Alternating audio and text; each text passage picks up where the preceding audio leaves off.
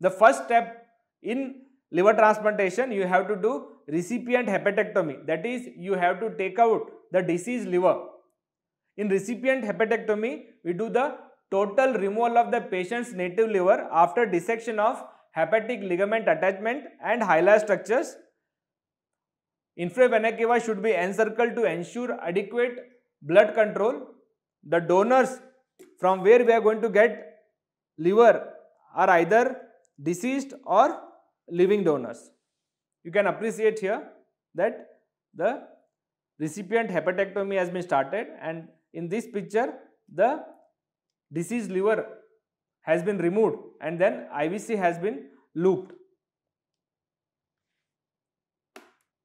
In deceased donor liver transplantation, most commonly the whole liver is transplanted. The cadaveric liver which has been harvested is prepared on a separate table. We call it as back table preparation. Once the recipient body is ready, the liver from the donor is brought to the table and anastomosis is started.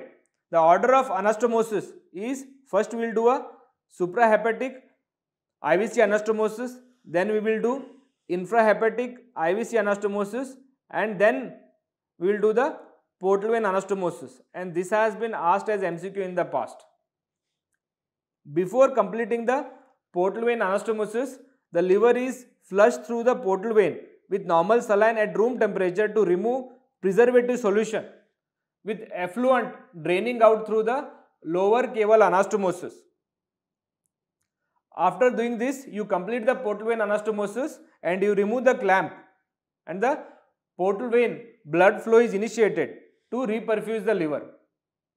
After doing this, we will do the hepatic artery anastomosis, and the bile duct anastomosis is the last one to be done. So you can appreciate here, the first one is anastomosis of the suprahepatic cava, then the next one is anastomosis of the infrahepatic cava, then you will do the portal vein anastomosis.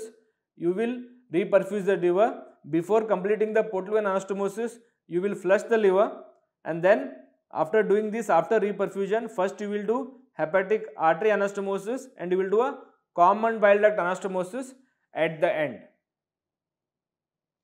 You can see here, that is the liver which has chronic liver disease. It has been replaced with the new liver.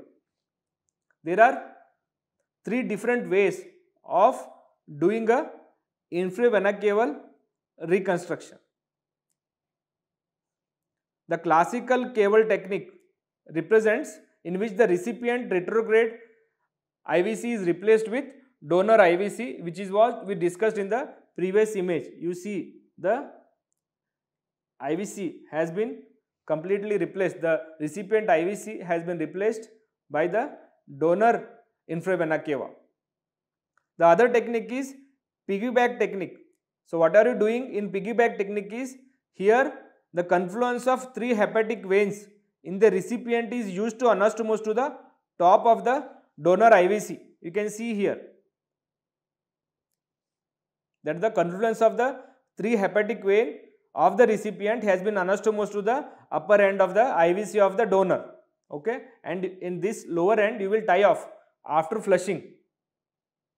And the other method is side to side cavoplasty, in which the donor IVC is joined to the side of the recipient IVC. You can appreciate here, donor IVC has been joined to the recipient IVC by side to side anastomosis. So remember, there are three methods of IVC reconstruction: the classical, which is caval replacement technique, piggyback technique, and side to side cavoplasty.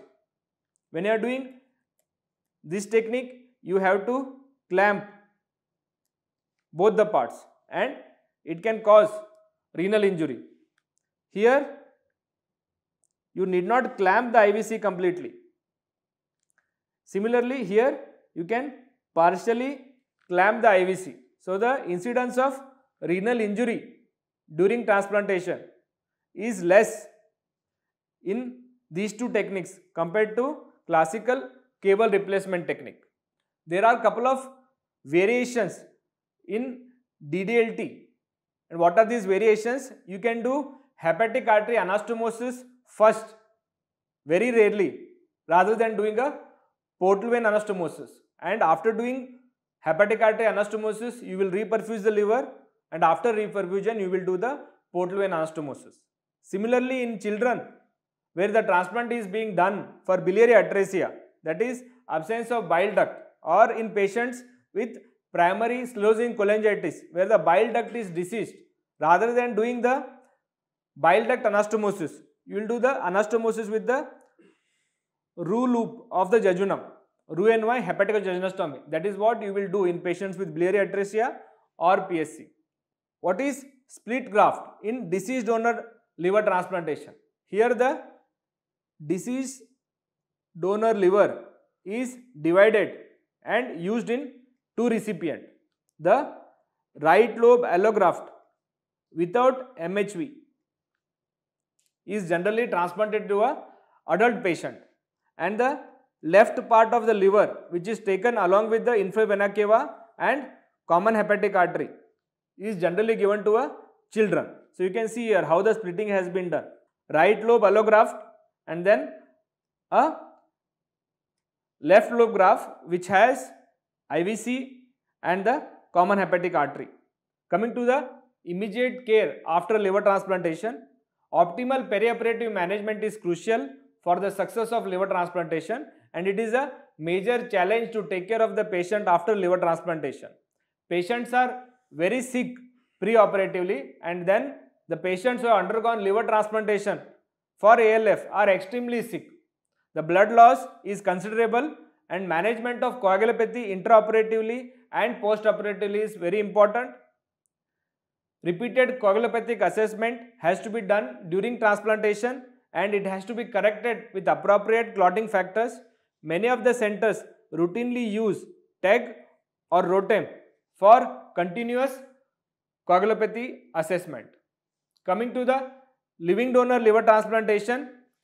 For living donor liver transplantation, you can use a right lobe or a left lobe or left lateral segment depending on the size requirement of the recipient. The right lobe graft, which equates to 60 to 70% of total liver volume, is the most commonly used graft for adult living donor liver transplantation.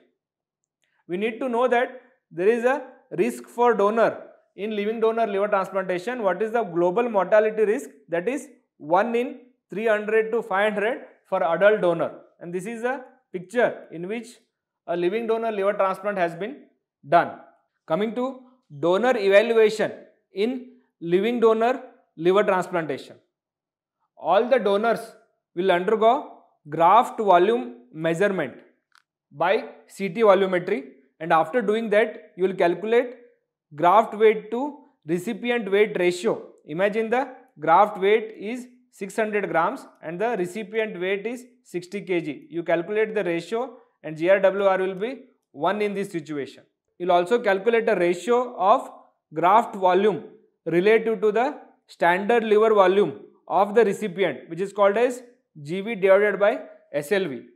Ideal GRWR should be more than 0.8 and GV divided by SLV should be more than 35, and this can be asked as an MCQ. Remember that. Volumetry can be done by marking boundaries of the liver lobe on donor CT. Is called as manual technique, and you can also do volumetry by using complex 3-dimensional software, that is MAVIS, and you can see in this figure a volumetry has been done on a donor CT.